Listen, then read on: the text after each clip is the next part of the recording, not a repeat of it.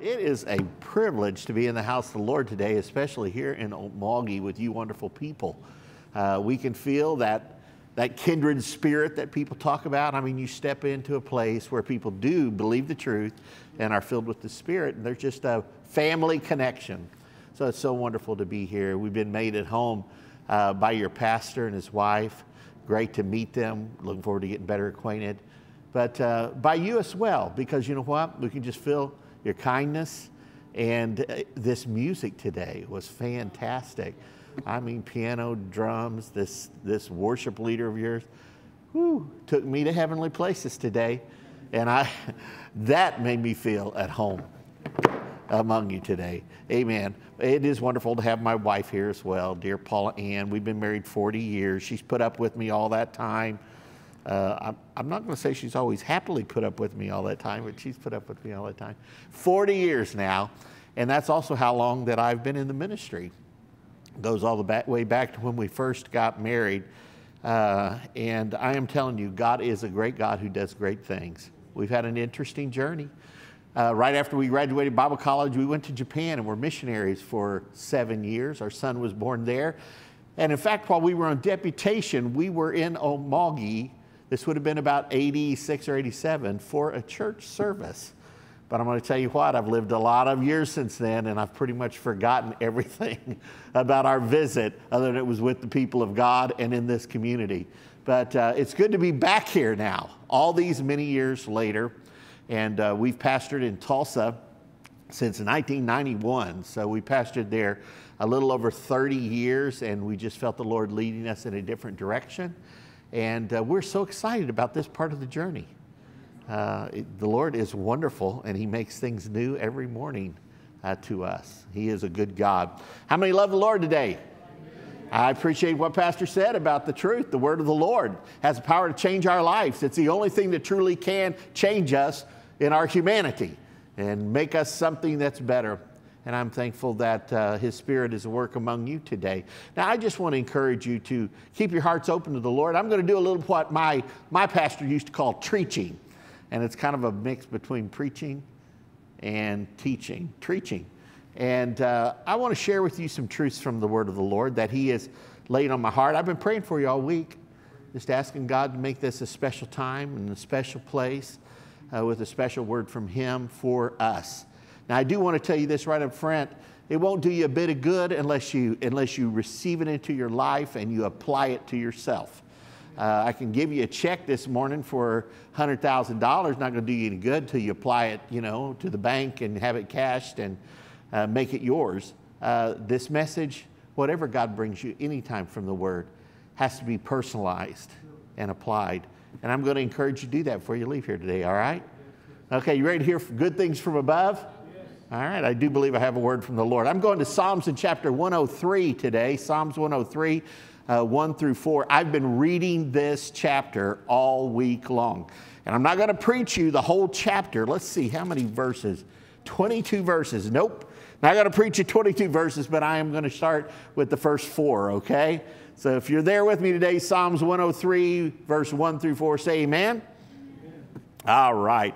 The word of the Lord says, "Bless the Lord, O my soul, and all that is within me, bless His holy name." How many already know that sounds familiar? Excellent. Verse 2, "Bless the Lord, O my soul, and forget not all His benefits." Somebody say, all means all. All His benefits.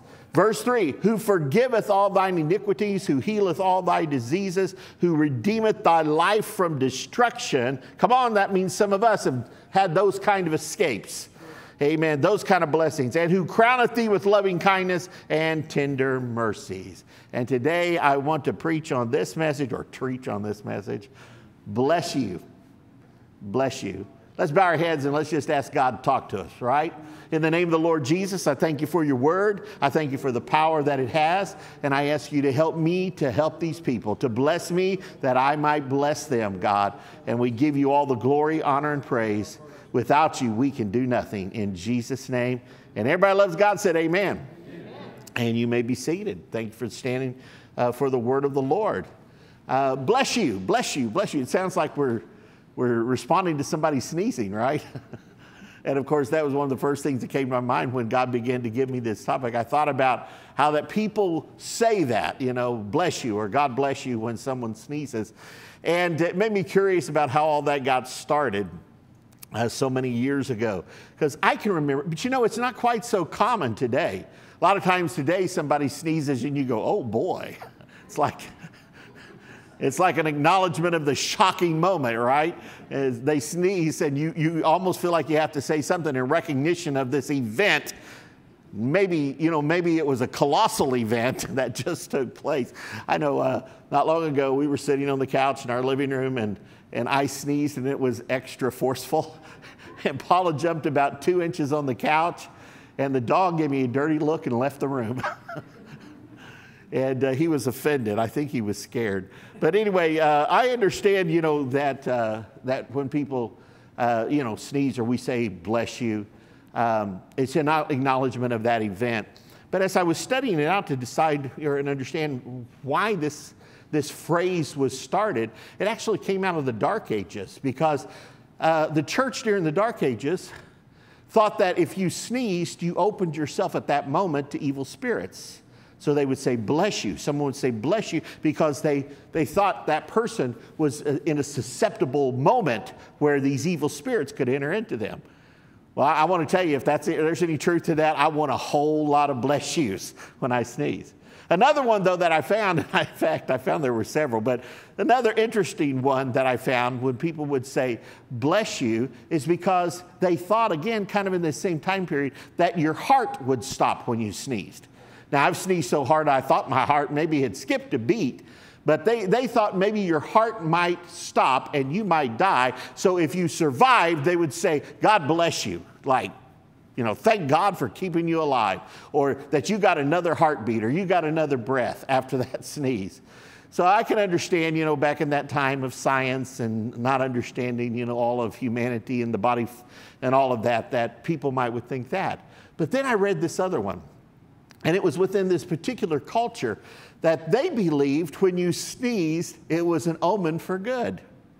It meant that you were going to be blessed when you sneezed. It kind of makes you want to sneeze more if that's true, right? That you would be blessed when you sneeze. And so they thought that was, of course, I've heard of other cultures who think that it's a blessing when a dog or excuse me, not a dog, but a bird flies over your head and lets go on your head. I heard that could be a blessing too. I'm not interested in that at all. But so I don't know. Some cultures have these ideas about what a blessing might be. But they thought, well, if you sneezed, it was actually an omen of a blessing coming your way. So they would say, bless you. But I do know this, and that is that we live in a day and in a world where there is a huge need for blessings. Anybody got room in your life for a few more? I do, and I know how to get them. The Bible teaches me how to get my life in line so that the windows of heaven are open, that His blessings are pouring out. We have a phrase sometimes that we use around our house. I'm living under an open heaven. Amen. We do what we can to keep the heavenly window open in our lives because we are dependent upon the blessings of God. I've lived without them and I've lived with them, and I can tell you which one is better. I do remember, through the scripture that blessings are connected to how we live our life for God. And I do believe the world needs to have more blessings. And in fact, I believe that we have the potential to be a blesser. In fact, I think we have a calling to be a blesser. And this world is in such short supply, but even though all of us have this ability, I think many people today are unmotivated when it comes to blessing one another. But it doesn't seem like they're so unmotivated when it comes to cursing one another, right? I mean, that's something there's plenty of that goes around. I mean, just people cursing is when somebody is just expressing displeasure or maybe they're angry, upset. But sometimes nowadays, it's just cursing is just a part of vocabulary and conversations. And it seems so worse than when I was a kid. How many know what I'm talking about today? And I mean, there's plenty of cursing going around. You get in a traffic jam or something happens and people, maybe you don't hear them and what they're saying, but you're reading the look on their face and you can read lips a little bit and maybe hand gestures and know that, they are not happy with you. And you are definitely not being blessed in the moment. I remember years ago, my wife was dropping our son off at school one morning, and there was a lady, when Paula pulled in, she was pulling out, and she got so angry with my wife for pulling in front of her to pull in. And she began to give Paula this evil look on her face, and she was just, and she was mumbling stuff, and you knew it wasn't good. And Paula just perked up and smiled real big, and all of a sudden that lady, she got a look of confusion upon her face, and it was like, and she smiles and waves back. I'm telling you, that's what happens. That you can, by blessing others, turn their curse into a blessing in your life. Amen. This is a powerful scriptural principle. The Bible says that the power of death and life are in this tongue, and that with our words, we can either bless or curse. We get to make up our mind which we're going to do. We can all grumble, complain, talk bad about people and talk bad about things, or we can speak forth positive, life-giving words from the word of the Lord that will breathe life into others, and you know what? Life into ourselves. Cursing often, as I said, it's just somebody that is expressing something in their frustration, their anger, or their excitement. You know what? I heard something years ago. It said that hurting people hurt people. Think about that just a minute. Hurting people hurt people. Think about this the next time somebody lashes out at you. Think about this the next time somebody is unkind, says unkind things. And ask yourself the question, what are they going through? What are they experiencing in their life that would cause them to be this caustic, to be this upset, to have these emotions of anger coming out where it doesn't make sense even that they're coming in your direction?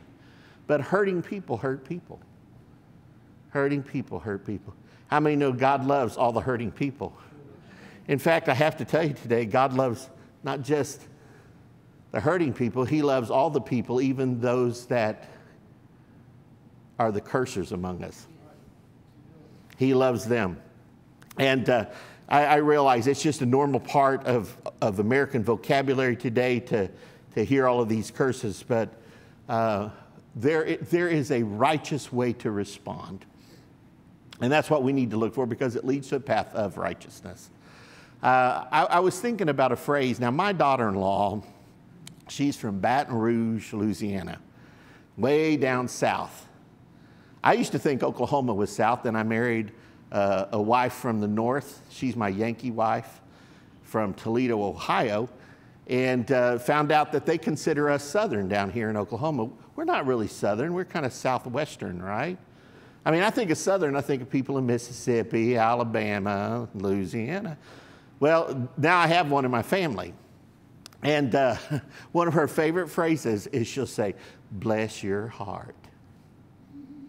But you know what? It doesn't mean what you think it means.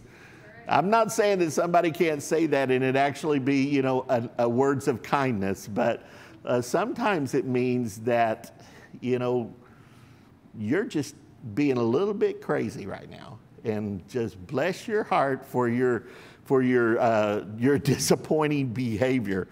But the Bible does call on us to be blessers, and I found this, and maybe your pastor has as well, that being a blessing leads to receiving a blessing. Live the blessed life, and you will see blessings coming your way. Now, many people I know, when it comes to being a blesser, remember I'm talking about bless you. When it comes to being a blesser, I know there are many people that think, well, that's God's business. God is in the blessing business. That's not really my business. It's His business. After all, He is the great blesser. And that is so true. However, it doesn't exempt us, you and me, from the bless you life. Bible tells us in Matthew 5:44, it says, love your enemies, bless them that curse you. We've already talked about that, right? Love your enemies, bless them that curse you, do good to them that hate you, and pray for them which despitefully use you and persecute you. See, even when they are against us, we should be for them in Jesus' name. Amen. We should be an encouragement to them. One of the things I try to do when I find myself in a line at Walmart is I try to see if I can make the cashier smile before I walk away. Hey, their job is not always a pleasant one. They deal with a lot of difficult personalities. But when I walk away, I want to know that they have been lifted in some way, that their day has gotten better because they've come in contact with an apostolic believer. Amen. I want to leave a blessing behind me, not just another frown, not just another complaint, not just another mark on their dirty list waiting for time to get off. I want to be that ray of sunshine in their day. Now, I can tell you, I'm not always effective in getting that done, but I go with the idea that I want to be a blessing. And I think that's the way we ought to live. Even when others are against us, we should be for them. Did you know Jesus prayed on the cross? He said, forgive them, for they know not what they do. Sometimes people don't understand how their upset moments and their lashing words, how it's really affecting them and dampening their life and hindering their life and casting a great shadow over their life. The more they do it, the more gloomy it gets. They do it for years and years and years, and there's this person that walks around with this big, dark cloud hanging over them all the time. The gloomier it gets, the more they do it. But Jesus told us that we should pray and ask God, forgive them, even if they don't know what they're doing. They don't understand the consequences of it. He also taught us this, and it's very powerful. It's that the blessings would come to our life from others. He was talking about giving. He says, given it shall be given unto you. Good measure, pressed down, shaken together, and running over. How many like to get or receive in that way? Give and you shall receive in this heaped up, running over method. But it goes on and it said, for he said, men will give into your bosom. It says, men are going to give to your bosom. How am I going to get blessed? God often used somebody like Pastor Clark to be my blessing. Sometimes he's going to use you to be one another's blessing. Sometimes he's going to use the little kid among us to speak something and say something that is going to be our blessing. Sometimes it's going to be the guy down at Casey's, and you're not even going to be aware of it, but you're in there and something happens that this person that may not even admit Christ in their life will end up being his instrument to bring blessing to your life. Be careful about getting too frustrated in your employment, because God will often use your place of employment to be the man that blesses into your bosom of your life. Those blessings come that way. And if you want the blessings, the Bible tells us that, this is words of Christ again, he says that the key to receiving it is more blessed to give than receive. So I'm talking about the bless you life. And if you want more blessings, he said, be the blesser. Be the blessing that you would like to receive. Show forth the blessing. Bless you. Bless you. And I think it's very important that when we live this life as Christians, when we walk away, are people glad to see us leave, or are they glad to see us leave the room or walk into the room? If you're not a blesser, they're glad when you leave the room.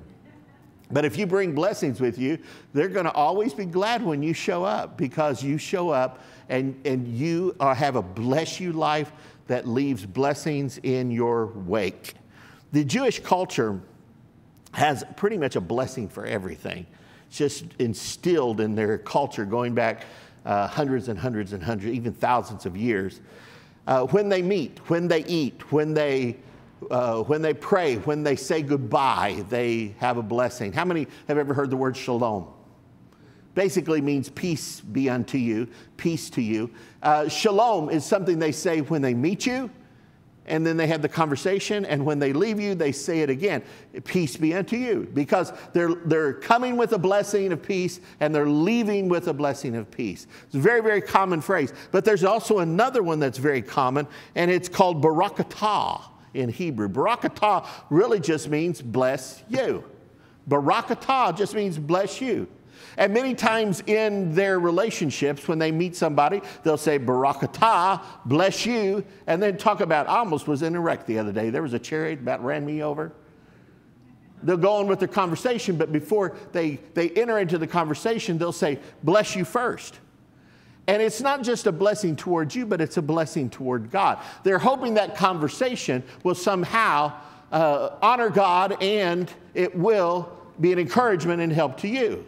And so they started with this Barak Atah. And it's interesting that many times they attach to it, the you that they attach to it, bless you, maybe bless you, Brother Clark, but it often is a bless you Adonai, or Lord. Bless you Elohim, which is God, or bless you Yahweh, which is Jehovah.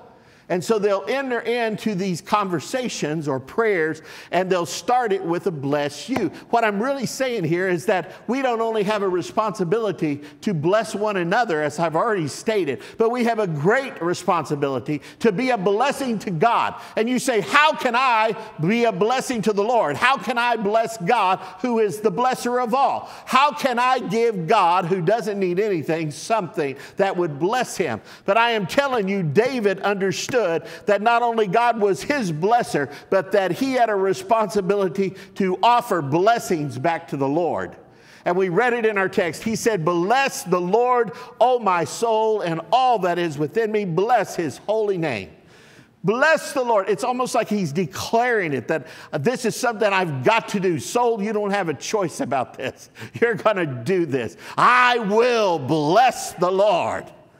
I will bless the Lord. He was commanding of himself that this is going to be my relationship with God. That God isn't just this God I go to supply all of my needs. He's not just this being that I look to for deliverance and salvation, but he is the God who blesses every point of my day. And therefore, I am going to live the bless you life.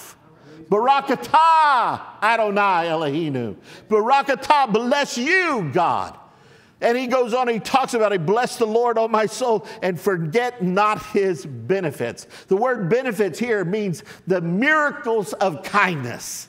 I am telling you, nobody's as good to you as God is good to you. He is the origination of the word good. That God is a good God, and all good things come from above out of his hand. Amen. He's the creator of them all. Praise God.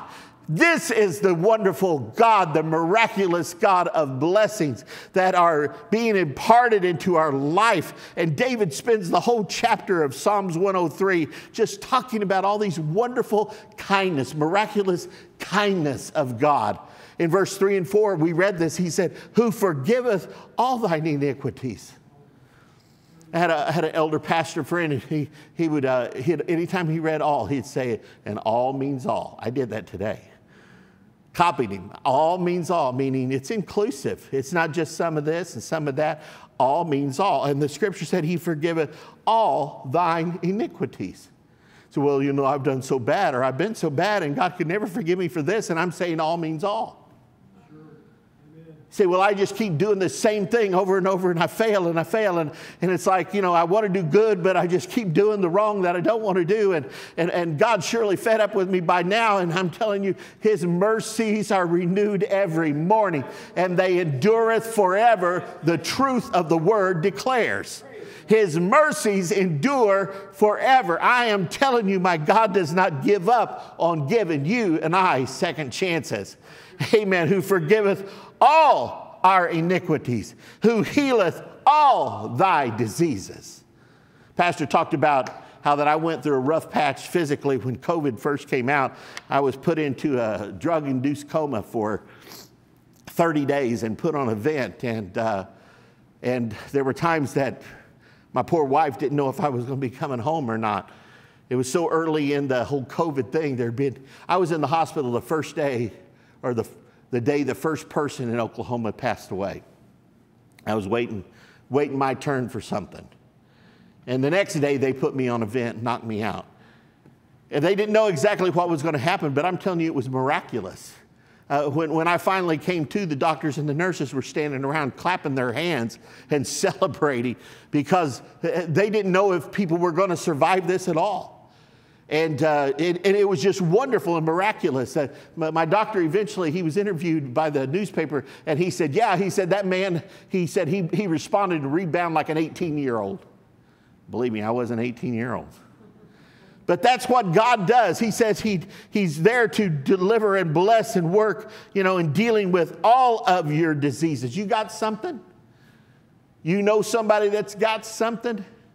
It's within the ability and power of God to do something about that something.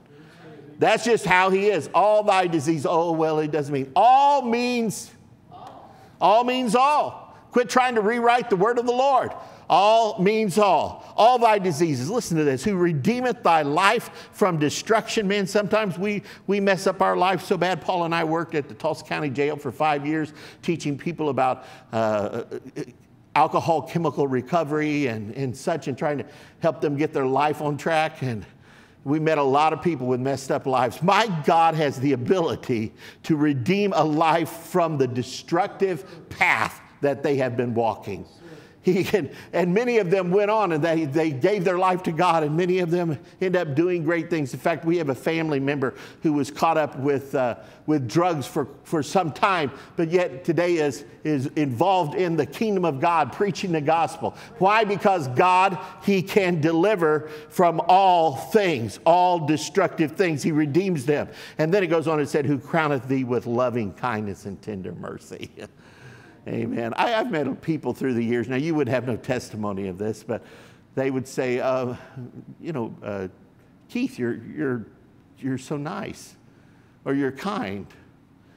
And in fact, if they knew me when I was young, they say it with a very shocked voice. I can remember after I got the Holy Ghost, I was 20 years old when I received the baptism of the Holy Ghost, and I went back to work the next day.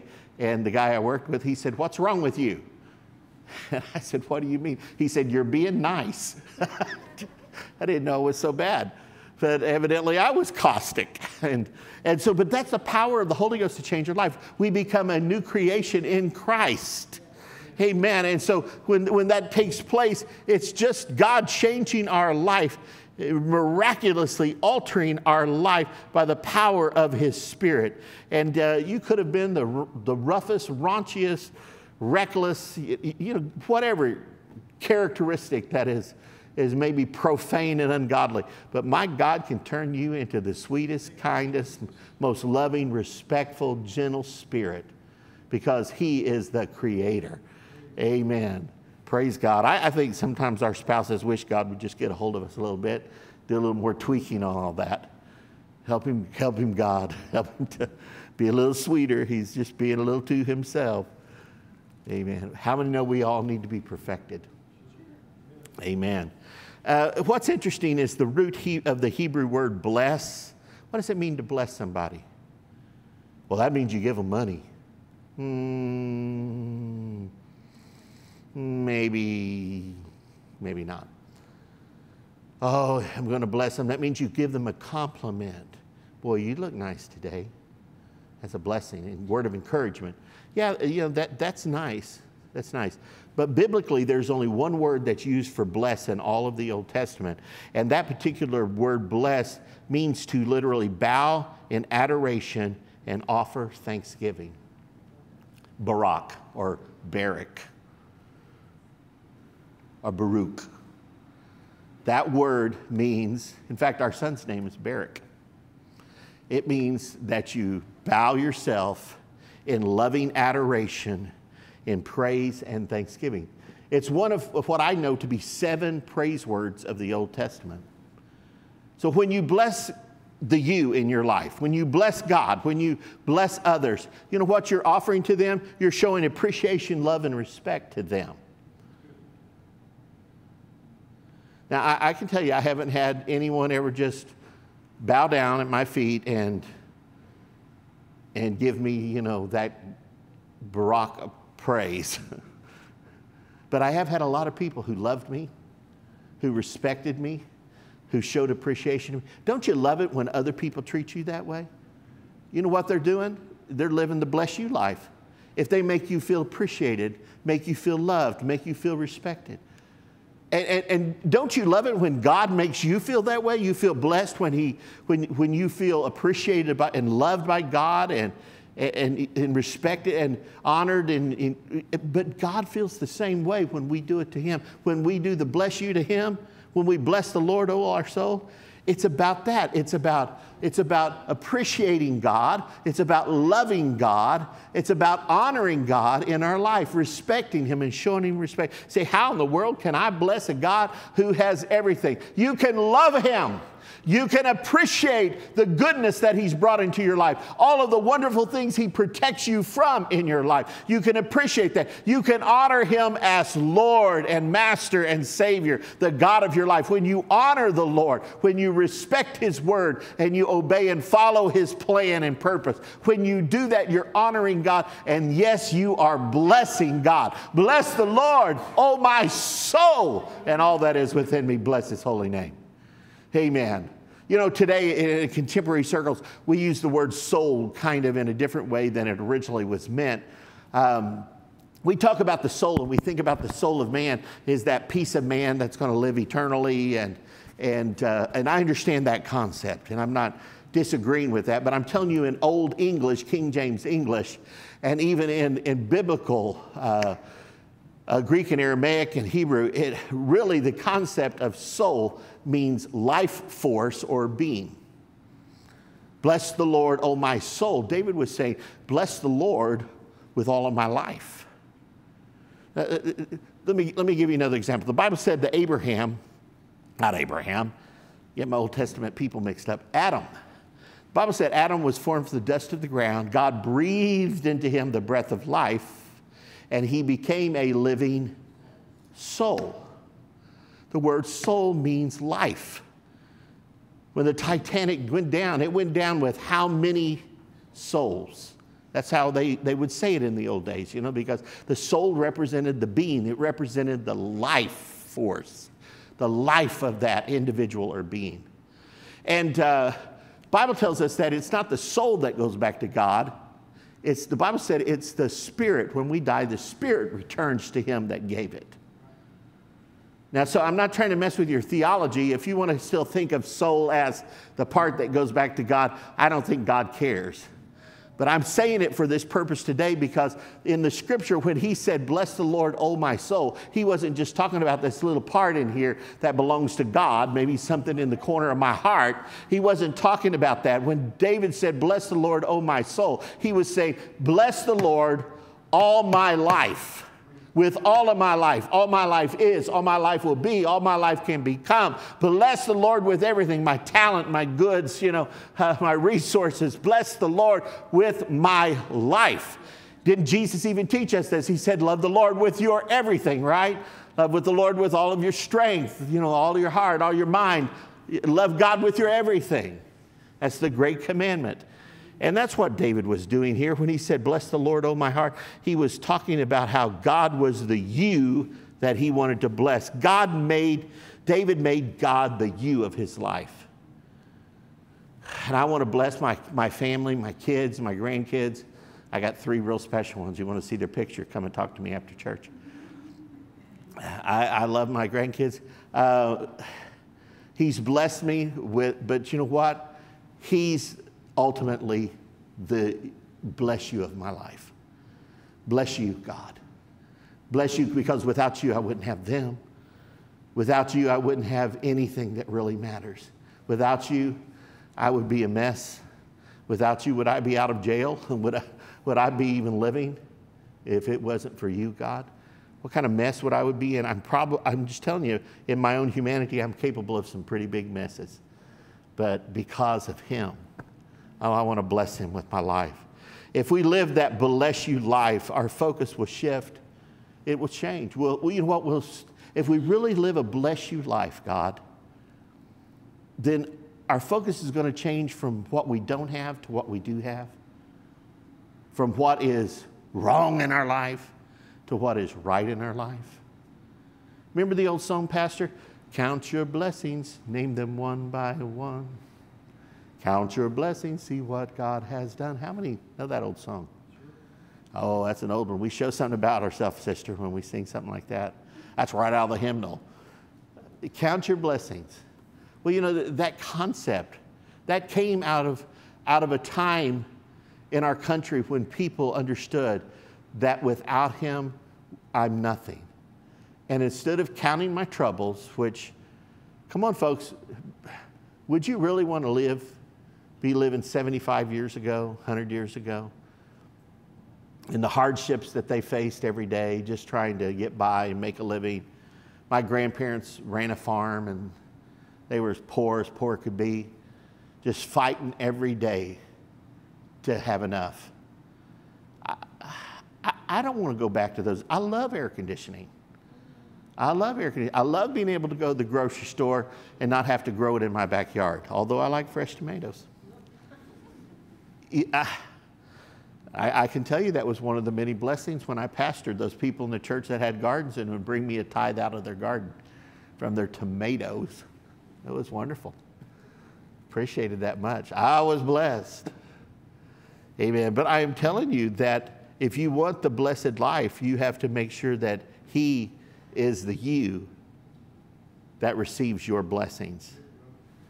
You'll find yourself that you can be complete in Him. Say, well, there's just something missing. There's just something that I feel incomplete. There's something that I need. I've got an empty spot. We had a neighbor. He was a British man, and he never had a pet or a dog growing up.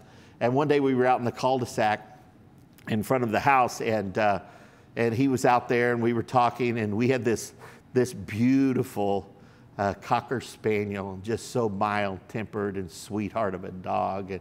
And he was there, and he was looking at Reggie, and he was saying, oh, she said, I never had a dog like this. She said, I have a dog-sized hole in my life. I thought that was so comical. A dog-sized hole. I kind of saw it as like a puzzle, and there was this piece of a puzzle that was shaped like a dog, especially a Cocker Spaniel. Shaped like a dog, and that piece was missing, and all the other pieces were there, but he had a dog-sized hole in his life. But it wasn't long after that I began to realize that, no, this is what people have all over the place today. They have a God-sized hole in their life. We are created with this place in our life, this throne room in our life, that you can't put anything else on and find satisfaction and happiness. You can't sit there yourself. You can't be the Lord of your own life. It doesn't lead to happiness. It doesn't lead to anything that you are going to enjoy and appreciate. But many people do try to fill that God-sized hole with everything else, don't they? They try all kinds of substances and relationships, and if this one's not working, I kick them out and I get me another one, and they keep doing that year after year because they're searching for that thing that is going to make the difference in their life. What they need to do is quit chasing the stuff. It's not found by more things or by a better job or more money, and there has to be peace you find in the storm, not just, I've got to get out of the storm. He is the author of whatever storm you're going through. He is just as much God in the midst of your rough times as He is your good times. And I'm telling you today, if you find that there's a hole or empty spot in your life, that the answer is to quit chasing the other blessing because it's false, but start chasing the blesser. Start pursuing Him. Begin to live the bless you life. Begin to bless God. It's saying, Lord, I want you to be the master of my life, the blessing of my life. And I'm going to close with this today. And that is, years ago, we had an opportunity to go to New York Harbor, and we went out to Liberty Island. And there was that majestic lady, the Statue of Liberty standing there. And it was impressive. It was impressive. The Colossus, that huge undertaking, that gift from France to us. It's beautiful, but the most beautiful thing to me were words that were inscribed on a plaque at the base of that towering structure. And it says this, it says, give me your tired, your poor, your huddled masses yearning to be free. How many have heard that before? Give me your tired, your poor, your huddled masses that are yearning to be free. It was an invitation to those that were in Europe to come to America to find opportunity. It did not promise them success. It just promised them an opportunity to pursue, to have the liberty to pursue. And it just reminded me of the words of Jesus Christ, because he said, come unto me, all ye that labor and are heavy laden. And he said, and I will give you rest. See, the only way that that works is if we apply ourselves. It's an opportunity. That opportunity has been in writing for 2,000 years and available to mankind for 2,000 years. But not everybody that's lived in 2,000 years have taken advantage of the opportunity that we can come unto him and find rest for our soul, which means rest for our life. We can find rest for our life because, we understand that his yoke is easy and his burden is light. And in it, we find rest. We find rest in him. Come unto me, all you that are heavy laden, and I will give you rest. That's our opportunity today. We have an opportunity to change our life by changing our perspective in the present. We have an opportunity today to change our future and our family's future by taking our mind off of all of the problems, the people we don't like and can't get along with, all the difficulties that we experience in life, all the struggles. Come on, that's life. That's humanity. As long as you're living, there's going to be things to contend with. But if you put your focus upon the one that has blessed you and begin to count those blessings, begin to realize the blessings. Like David, just command yourself in the morning. I could get up and go griping, or I could get up today and I could bless the Lord, oh my soul, and all that is within me. I could bless his holy name. I could recount and bless him for all of the wonderful works that he has done in my life. All the great things that he has done in my family. My wife was the other day, she had found something online. And it was a picture that somebody had made, and it was all of these things that they own. They took a picture of everything they own, and then they made kind of a collage of all of these little bitty tiny pictures of representing all of the things they owned. And so Paula was sitting there on the couch, and she said, I'm just going to, for a moment, she said, I'm going to just begin to count the things in this room. And she said she got to 100, and it was still going. Now, I know that's, if you've got a house with a lot of knickknacks in it, you're going to get there really quick. 100 really quick. Go try it sometime. One room in your house and begin to count the things that are in there. The number of sweaters or shirts or whatever in your closet. The number of shoes in your closet. Begin to count the things that God has blessed you with. You're going to be shocked at how much accumulation you have that are the blessings of the Lord. We are a blessed people. Whether we recognize it or whether we respond to it, whether we offer God praise for it or not, we are a blessed people. And if you want to see blessings continue to flow in your life, I just want to encourage you. Keep your eye off of the other.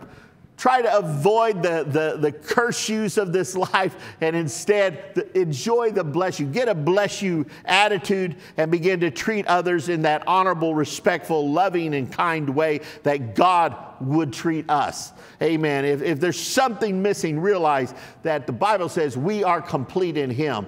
And if you are feeling incomplete today, it's not because God can't complete you. It's not because he's lacking resources. It's because there are things that you haven't yet allowed him to come in and to develop within your life. We are complete in him. There are a lot of people that are in the church that are not yet in him. The Bible said if any man is in Christ, he is a new creation. It didn't say if any man's in the church, he's a new creation. We have to be in Christ and Christ in us. John 15 teaches us, abide in him and he abides in us, that we can ask what we will and it shall be done unto us. Amen. We'll have what he said was a fruitful life. Amen. When we get that kind of connection going with God. Amen. So thank him for all he's done and find completeness in him. Would you stand with me this morning? Oh, I'm so excited about the generosity of God. Paul and I entered this phase of our life, when the Lord led us to resign from Life Tabernacle Tulsa. And we didn't know where we were going. We didn't know what we were going to do. We were entering such a time of change. I mean, for years and years, I knew what I was going to be doing with my life, but we knew the Lord was in this. And we had to put our trust in him. Proverbs chapter 3, trust the Lord with all of your heart. Lean not to your own understanding. In all thy ways acknowledge him, and he'll direct your path. We had to start practicing what we preached, right, honey? And as we began to do that, you know what? He's opened wonderful doors for us. And he has shown us great things. And he's taken care of us every step of the way. And today we are so blessed to be where we are with God. I'm in Okmulgee, Oklahoma. I almost called you Muskogee. Okmulgee, Oklahoma today. Never would have imagined this a couple of weeks ago. Meeting wonderful people, having a wonderful worship time with you. And so thankful for this opportunity. And God knew it was getting ready to happen all along. Isn't he wonderful? Amen. So you are a blessing in my life. Bless you. Bless you. And bless the Lord who gave us one another. Could we respond to him right now? Would you lift your hands and your heart toward him? Dear Jesus, Lord, I ask you to fill every empty place in the hearts of man. Every empty spot in the soul of man, the life of man, God. Fill it with your goodness and mercy. You said your goodness and mercy would follow us all the days of our life. Let it be unto these, God. Let them, Lord, wherever they go, your goodness and mercy is on their heels, seeking to bless them and work in their life. God, when they find themselves in trying situations, let them feel that your peace and presence is there, giving them wisdom and giving them help in their time of need. When their bodies begin to retaliate, when their bodies begin to say, I am sick, Lord Jesus, let the Spirit, your unction, let, Lord, that divine power come and touch them and minister healing into their bodies. Be our God in our times of need. The Bible says you're a present God in times of trouble. So I pray for these people to be abundantly blessed as they live the blessed life. In Jesus' name I pray. Amen. No one should leave here today with an empty spot in your life, or a hole in your life, or a dog-sized or God-sized hole in your life. Amen. God bless you. Love you one and all.